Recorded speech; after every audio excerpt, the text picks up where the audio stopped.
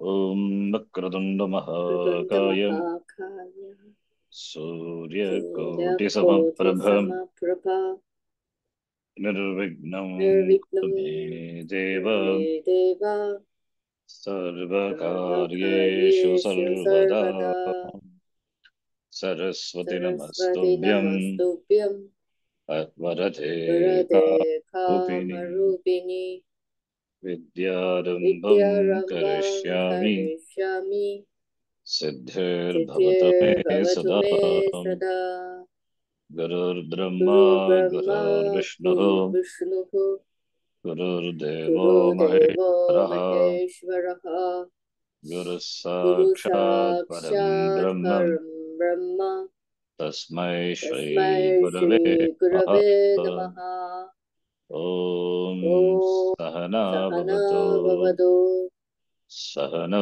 Bhunaktu Bhunaktu Sahaviryam Sahaviryam Karavavahe Karavavahe Tejasvinavadhetamastu Tejasvinavadhetamastu Ma Ma Vidvishavahe. Vidvishavahe Om Om Shanti Shanti Shanti Shanti Shanti. Shanti Om Shri Paramatmane Namaha. Om Shri Paramatmane Namaha Atah Shashtodhyayah. Atha Shashtodhyayah Shri Bhagavanuvacha. Shri Bhagavanuvacha Uddharedatmanatmanam natmanam avasadayet. Uddharetatmanatmanam Natmanamavasadayet Atmaiva hyatmano bandhuratmaiva ripuratmanah. Atmaiva Hyatmano Bandhu Atmaiva Ripuratmanaha. Very apt shloka now for what we are talking before. Atmanam atmana uddhare. Lift yourself by yourself. Because Atma hi atmanaha bandhuhu. Atma eva atmanaha ripuhu. So oneself is one's enemy. Then what does the person do? He commits suicide. We said what is step we are discussing. Atma eva one is one's friend to oneself. One is enemy to oneself. If the enmity towards oneself increases, that leads to some disaster. Anyway, that's good. Now we have to read from here, understanding the fundamental problem. Here the context is Gita. Here it's different. Anyway, it's very apt shloka. At the right moment it has come. Understanding the fundamental problem. Fundamental problem is non-acceptance. Self non-acceptance is the fundamental problem. Not acceptable. That is a problem, basic problem. Self non-acceptance. Not happy with oneself. Want to be accepted by others. When others accept, then you accept. And also you don't accept yourself. Self non-acceptance. That is a fundamental. Then what is this self? Atma. Atma doesn't have any limitations. It is Purnaha. So what we think to be ourselves is not really. It superimpose the attributes of body mind sense complex on the Atma. They are kalpita on Atma. And they are not, this body mind senses are the problems associated with are not permanent. Thinking that to be permanent. Then we say, I suffer, Atma suffers, I the Atma suffers. Therefore wanted to put the end to the suffering. How? By putting an end to the Atma. Atma never dies. So therefore, understanding the fundamental problem. Seeking an alternative lifestyle is not what is implied here. Rather, the person is seeking answers to some very fundamental questions. Certain questions arise in the person, however vague they may be. which tend to disturb the usual activities that people naturally observe themselves in. The questions themselves give a certain direction to one's life until the person comes to understand that he or she under the spell of likes and dislikes. Raga Dvesha. You see, Raga Dvesha, to use the language of the Gita, that is the cause for everything. Raga and Dvesha. Even for extreme decision in life, Raga Dvesha is the cause. One begins to recognize that the natural pursuit, swabhavika pravritti, that everyone engages in, is out of these likes and dislikes alone. I like it, I want it, therefore I do it. If you don't get it, then what is the response? All one's response arise from these raga dveshas alone. The raga and dvesha, the whole thing, Gita repeatedly emphasizes on the problem to be raga and dvesha. When it is binding, it is a problem. When it is not binding, it is not a problem. When it is fulfilled, it is fine. When it is not fulfilled, then also it is fine. That happens, that comes only when you understand what the Atma is, when you understand the fundamental problem and understand that the Atma, the understanding of Atma is solution, understanding of oneself. And within this particular sphere of reality, everything becomes right. Anger is legitimate, sorrow is legitimate, pain is legitimate. This then is where we get confused. When anger is legitimate, it is legitimate to be angry. Therefore, if someone says you should not get angry, you get even angrier. That's true. It's the wrong thing to say, not to get angry to an angry person. He gets more angry. Even if you don't get angry, you run into problems.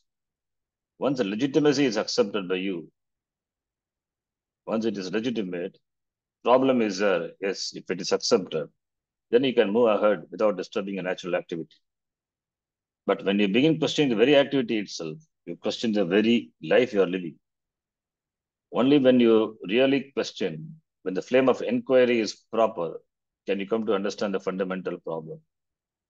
So how many understand the basic problem, fundamental problem? In fact, the entire Gita discussion begin with this discussion on the fundamental problem, self non-acceptance. There's a mature way of approaching this problem and a mature way of approaching it. And in the light of what we discover, there's something called a prayerful attitude, a life of enlightened prayer, not blind prayer. There is a prayerful attitude or disposition, which is karma yoga. Karma yoga implies the acceptance and appreciation of Ishvara, the Lord, living a prayerful life. Why should we believe the Lord? Why should we accept Ishvara? Because because the results of what we do not entirely depend on our actions. It is depends on so many factors. Therefore, we attribute that to the Ishvara, the Lord, who knows, who has in detail our all the accounts and karma account details. So you know what when to give, what to give. So we don't have really speaking anything in our hands. What we can do is we can only do. We have free will to do. Kartum shakyam, akartum shakyam, manyata va kartum shakyam. Only that much we can do. We should understand the limitation. That is what we can do. The results are taken care by the Lord. He gives. So this is what. So when you accept Ishvara, then naturally the resistance, the resistance comes down. Then only you can lead the life of a prayerful life. The resistance causes friction, and that causes disturbance, and one cannot be peaceful. That is why living a life of karma yoga, living a prayerful life. This is what brings about the capacity to be contemplative, to be meditative. There is surrender. Some surrender is involved. You do it and surrender. When raga dvesha is there, you cannot surrender. That is why raga dvesha, to neutralize raga dvesha karma yoga, that is life of the prayerfulness. Such a life creates this kind of disposition naturally, a disposition in which the knowledge of Atma is oneself. Who am I? The knowledge takes care of it. The knowledge takes care of itself. Who am I is not known. That is why all the problems are. What is this I am? That I am is not understood. It is understood, but wrongly. Not understood as it is. Thus, it is very clear because of Karma Yoga alone one can gain jnanam, knowledge. So, therefore, to be a Karma Yogi itself is a big thing. To be a Karma Yogi, one requires a matured understanding, matured approach to Karma Yoga, understanding the fundamental problem. As he said, that requires a matured approach. Even to lead a life of Karma Yoga and accepting Ishvara, understanding the order, and living a life of a prayerfulness, it requires a lot of maturity. That comes only by practice, but not by any other way. That comes only by practice, and one comes only by experience, living the life, helping yourself. In this shloka, important. The word Atma refers to you, the individual. Uddharet Atmana Atmanam. It refers to you. Atma refers to you. Here it is not Sachidananda Atma. Here it is referring to the individual, the person, the jiva, who by nature is already in the ocean of samsara. Who is ocean of samsara means it is in this world of pain, mostly pain and pleasures at sometimes. That is samsara. Samsara is pleasure. Pleasure, if it gives pleasure, then nobody will be wanting to cross over the ocean of samsara. If samsara is ananda, if it gives pleasure, and that pleasure also lasts for a long time, nobody will be willing to cross over this samsara. They want to be in the samsara, but it is not. Samsara is dukkam, janma dukkam, jara dukkam, jaya dukkam, punah punaha, samsaram, sagaram dukkam, tasma jagrata jagrata. Janma, the birth is pain, old age is pain, mrityu, that is death is pain, everything is pain. Rarely you get some sukham. That's why this is samsara, ocean of samsara. This samsara is painful. You did not suddenly slip into the samsara. You were born into it, along with it. And how do you get out of it? By your own will. So, Atmana, you turn yourself about, you question yourself and your values. By questioning yourself, you re-estimate the whole value structure and whatever there is about it that is confusing. So all problems are primarily due to improper priorities. All problems are due to improper. If moksha is a priority, then the problems are not really the problems. If moksha is not the priority, then everything becomes a problem. See, freedom is a goal, but it is not easy to set freedom as a goal. That requires again the experience, a lot of experience. One has to go through experience to understand that freedom is what I really want. Therefore, we have to recognize our value structure. In the process, our priorities will become proper. This inquiry, vichara into one's value structure, is done by oneself alone. Atmana. That is why Atmana Udret, Atmana Atmanam. Lift yourself by yourself. So it is an inquiry into right and wrong, dharma, what one is to do and what not to do. You see, because one has free will, one cannot commit, one cannot do as one likes. What one is to do and what not to do. It requires a lot of buddhi, viveka. If viveka is not there or viveka is for timing, if it is forgotten because of raga and dvesha, then one will do what one should not do.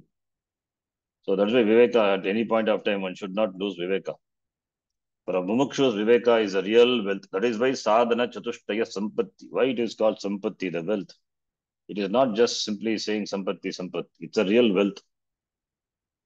One can understand the real, the worth of it. Only one loses it and then repents.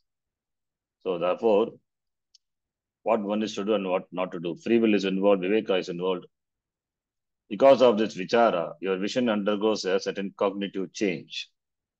This then is one stage of inquiry. The next stage of inquiry is also done by oneself. So this is by Atmana, oneself has to do. By oneself has to do all this inquiry and lift oneself. That is what the shloka says. The next stage is by one's own inquiry, one appreciates one helplessness in certain situations. You have done the vichara in the beginning. to start with, then you are helpless. This itself brings about a prayerful attitude on one's part. A given situation arises certain doubts in you. Then afterwards there is an appreciation of Ishvara, and then there is prayer. This makes a person a Vasi, that is one whose mind and body sense organs are together. All of which is done by one's own effort alone. That is why Uddaret Atmanat Atmanam. Atmana Atmanam.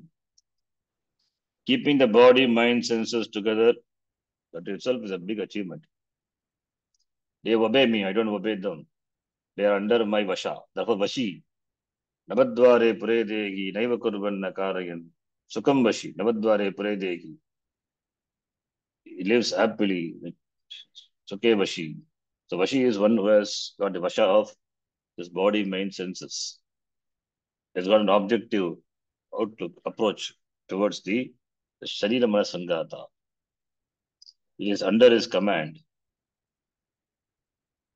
All the time there he is exercises the Viveka. He is vigilant, highly alert. Spirituality is about being alert all the time. It is difficult, but not impossible. Being alert. Going to a teacher to gain the knowledge is also done by oneself. It doesn't happen by itself. One has to do. So one has to go to the teacher to gain this knowledge, and implies a certain effort on the person's part. In all of these ways, the person pulls himself or herself up. Therefore, Atmana Atmanam. By this, Atmana, by oneself, he saves himself, he pulls up himself. This is why Krishna says that one's benefactor, one's own benefactor is no one else but oneself. Atma eva atmanaha bandhuhu. One is friend to oneself. One can be friend to oneself.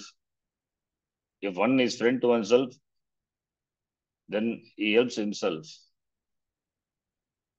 He helps himself by adopting the right means for gaining jnanam and therefore moksha.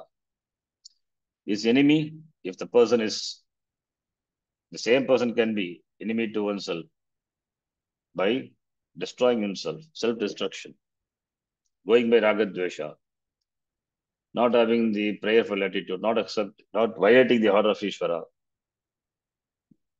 not understanding the fundamental, the problem, violating the order, going by the dictum of ragadvesha, he destroys himself. That is abusing the free will.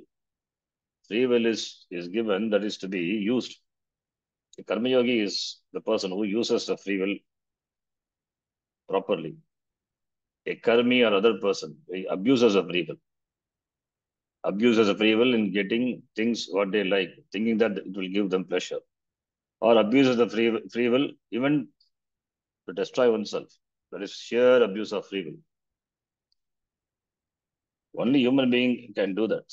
Just can abuse free will. No other beings. Therefore, who is an enemy to oneself? Yes, one is an enemy to oneself.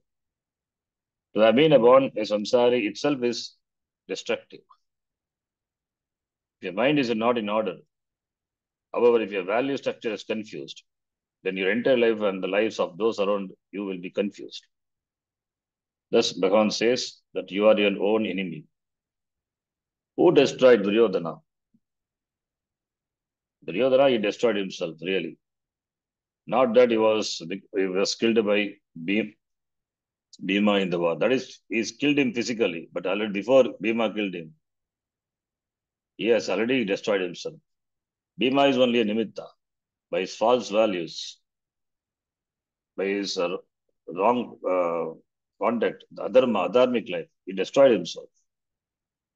When your own mind, Atma, your own will is abused, or when it is not used at all, that is also a problem.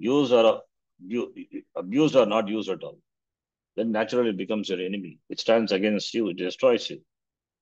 The mind is where all the notions that this or that will save us originate. These ideas are indicative of a will that has been fooled by itself and that by others because one allows oneself to be fooled.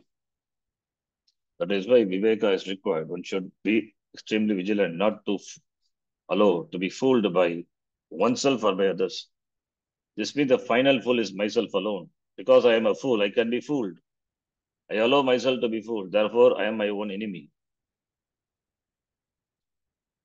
I am cheated by myself. Nobody needs to cheat. I am cheated. I am decept. This. I am I'm made a fool by myself. So therefore, I am my own enemy. What is the use of blaming anyone? Therefore, I myself an enemy to myself. Enemy means you destroy yourself. It could be physical destruction also. The action at the level of action, it could be physical also. So and spiritual also, it is destruction. Atma eva atmanaha ripuhu. Don't look down upon yourself. It's complex.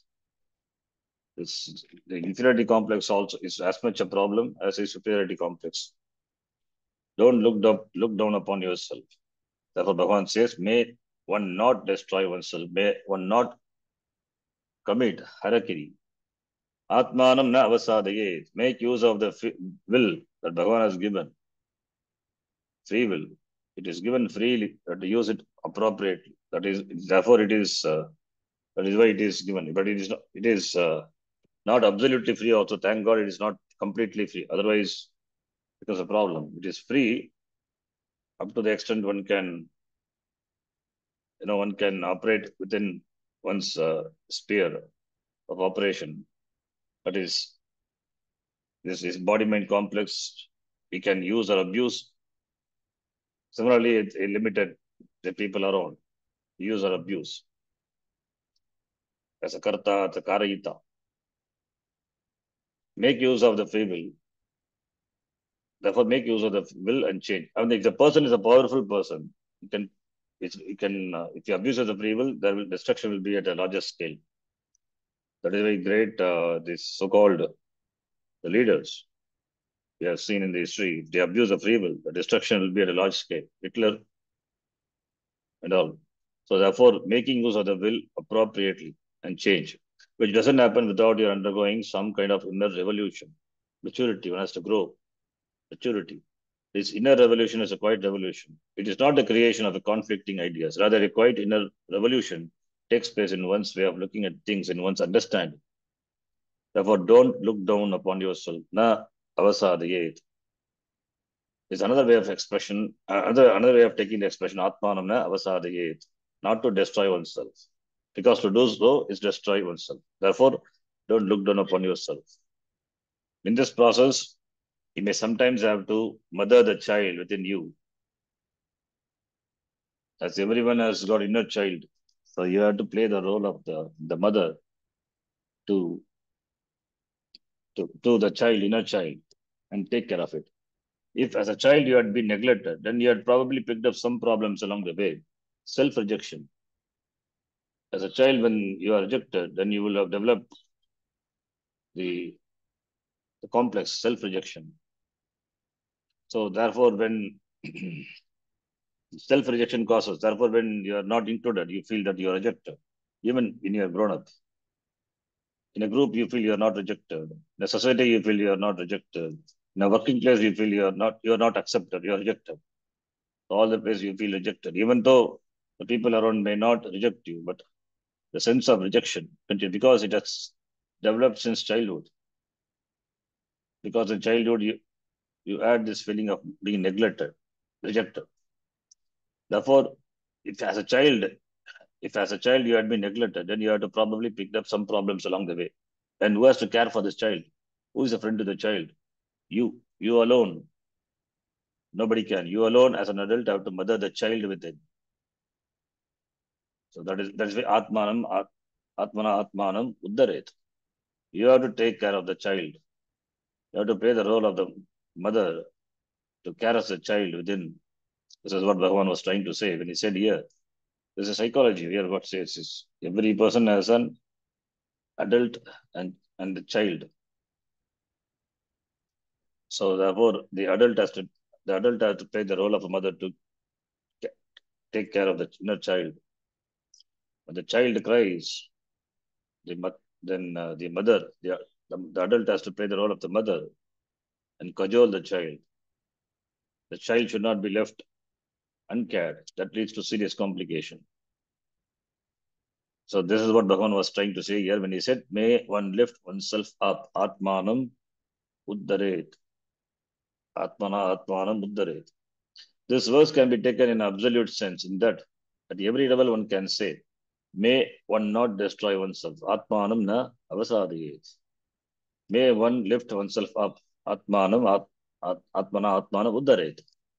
Since one has to take care of oneself at every level, the final analysis, there is no other force, nothing external to yourself that can help you. So oneself alone. Oneself means one's own body, mind, sense complex. Karyakara Sangata. Karyakara Sangata, along with the will, the free will, is both the friend of the Atma and the enemy of the Atma. So make the Shariramana Sangata obey you. Make the Shariramana Sangata follow your will. Let the will be properly used, not let it not be let the will be not an abusive one to abuse the Shariramana Sangata. So therefore, the Shariramana Sangata along with the will is a friend of you, is a friend of the Atma, and as well as the enemy of the Atma. In other words, you can either be your own friend, benefactor, or your own enemy. This means that to become free of the samsara, another person cannot become a bandhu, a benefactor for you. Only you can do what is to be done. To grow or to mature within samsara, another person or the surroundings may be helpful to you. But to get out of samsara, but only you have to do. You have to release yourself from samsara. Others cannot help. Nobody can, in that sense, nobody can really save oneself. Who can save oneself? You only can save yourself. Therefore, the no savior really can save. In fact, moksha is to be achieved by the individual. Others cannot work for the others moksha. One cannot work for others moksha. Others also cannot work for one's moksha. The fact others maybe the other factors may be conducive, but you have to release yourself from this ocean of samsara. In fact, where moksha is concerned, the very person who was previously your benefactor could very well be an obstruction to you. Bandhu implies affection and friendship, which can also be binding, even though such qualities may be quite helpful to one's spiritual growth, emotional growth. Therefore, in the final analysis, in terms of gaining moksha, you're the only one who can be a friend to yourself. Unless you become a friend to yourself, you can be inimical. You become inimical to yourself and become your own enemy.